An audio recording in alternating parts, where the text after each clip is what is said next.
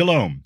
I'm Pastor Scott Velain with Holy Impact Ministries, and I'd like to welcome you to another edition of Q&A, where we try to answer your biblical questions in 10 minutes or less. This week's question is, are we truly once saved, always saved, according to Scripture? I simply cannot tell you how many times I've heard misguided pastors, priests, bishops, and popes wrongfully and shamefully teaching the man-made, once saved, always saved doctrine of demons to their congregations. There's simply no point in dancing around this particular subject. According to Scripture, there is no such thing as once saved, always saved, and those who preach and teach such things should be ashamed of themselves. The Scripture is extremely clear from the beginning of the book to the end of the book concerning the fact that repentance should be first and foremost in the heart and in the mind of a true God-fearing, Messiah-following, cross-bearing Christian. You simply won't find the phrase, once saved, always saved, anywhere in the confines of the 66 books of your Bible. The only place that you will find the once saved, always saved doctrine is within the confines of the writings of men and their philosophical theologies and denominational dogmas. But when we read the Scripture for ourselves, and when we read the book from the beginning of the book to the end of the book, as we should, there should be no doubt in anyone's mind that the once saved, always saved doctrine of demons is nothing more than do as thou wilt is the whole of the law, which comes right out of the devil's Bible itself. The devil would like nothing more than for everyone to believe that they are once saved, always saved, and therefore do as thou wilt is now the whole of the law. This, in a nutshell, is what our adversary has been hoping for since the fall of man back in the Garden of Eden. If he can get man to believe that all he has to do is say a 60-second heartfelt prayer down at the front of the aisle with his favorite pastor, and that he is then once saved, always saved, and therefore do as thou wilt is now the whole of the law, he can lead man right back into the pit that our Messiah gave his very life to pull man out of. I'm sure you've probably heard all kinds of philosophical sermons, theological understandings, and denominational doctrines concerning the once saved, always saved doctrine. But here today, I'd like to present you with nothing more than Scripture. We don't need to go to the writings of the rabbis.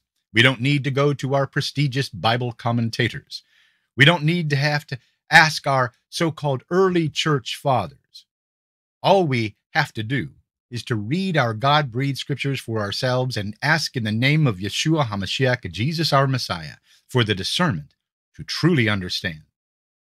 Let's start with 2 Peter chapter 2, verses 14 through 21. And again, we're going to be at 2 Peter chapter 2, verses 14 through 22. It says this, "They have eyes full of adultery, insatiable for sin. They entice unsteady souls. They have hearts trained in greed, accursed children. Forsaking the right way, they have gone astray. They have followed the way of Balaam, the son of Beor, who loved gain from wrongdoing, but was rebuked for his own transgression. A speechless donkey spoke with human voice and restrained the prophet's madness. These are waterless springs and mists driven by a storm. For them the gloom of utter darkness has been reserved. For speaking loud boasts of folly, they entice by sensual passions of the flesh those who are barely escaping from those who live in error. They promise them freedom, but they themselves are slaves of corruption. For whatever overcomes a person, to that he is enslaved. For if after they have escaped the defilements of the world through the knowledge of our Lord and Savior, Yeshua, Jesus the Messiah, they are again entangled in them and overcome, the last state has become worse for them than the first. For it would have been better for them never to have known the way of righteousness than after knowing it, to turn back from the holy commandment delivered to them. What the true proverb says has happened to them. The dog returns to its own vomit, and the sow, after washing herself, returns to wallow in the mire. No once saved, always saved doctrine of demons can be found within the ministry of Peter. Let's try Hebrews chapter 6, verses 4 through 6. Again, Hebrew chapter 6, verses 4 through 6. For it is impossible in the case of those who have once been enlightened, who have tasted the heavenly gift, and have shared in the Holy Spirit, and have tasted the goodness of the Word of God, and the powers of the age to come, and then have fallen away, to restore them again to repentance, since they are crucifying once again the Son of God to their own harm, and holding him up to contempt. No once saved, always saved doctrine of demons found here in the book of Hebrews. Let's try Hebrews chapter 10, verses 26 through 31.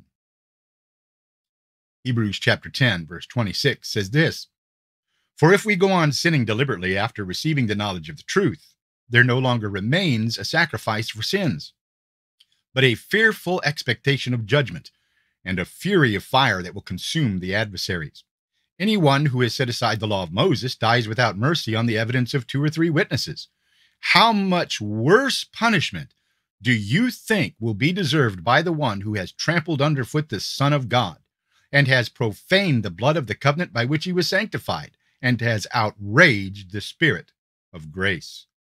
For we know him who said, Vengeance is mine, I will repay. And again, the Lord will judge his people. It is a fearful thing to fall into the hands of the living God.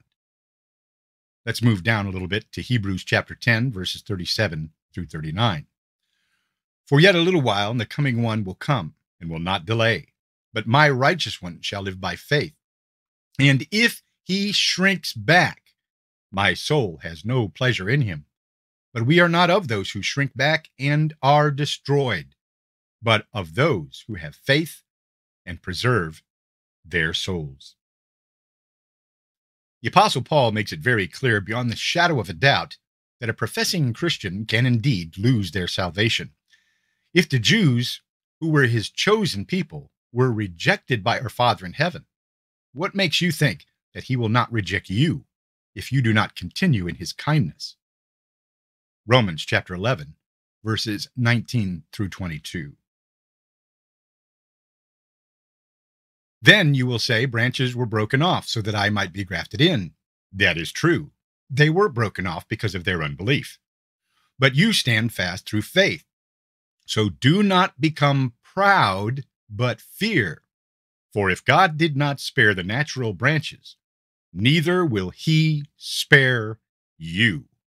Note then the kindness and the severity of God, severity towards those who have fallen, but God's kindness to you, provided you continue in his kindness. Otherwise, you too will be cut off. Need we continue on? Because we can. There is much more to know and to understand. But before I let you go, I'd like to turn to one more scripture found in the book of Ecclesiastes, chapter 12, verses 10 through 14. Again, the book of Ecclesiastes, and we want to go to chapter 12, and we're going to go verses 10 through 13. It says this: The preacher sought to find words of delight, and uprightly he wrote the words of truth. The words of the wise are like goads, and like nails firmly fixed are the collected sayings. They are given by one shepherd. My son, beware of anything beyond these. Of making of many books there is no end, and much study is a weariness of the flesh. The end of the matter, all has been heard. Fear God, and keep his commandments, for this is the whole duty of man. Do yourself a favor. Sit down and read the book for yourself, and read it from the beginning to the end, and not from the middle to the end. You'll be glad you did. Shalom, everyone.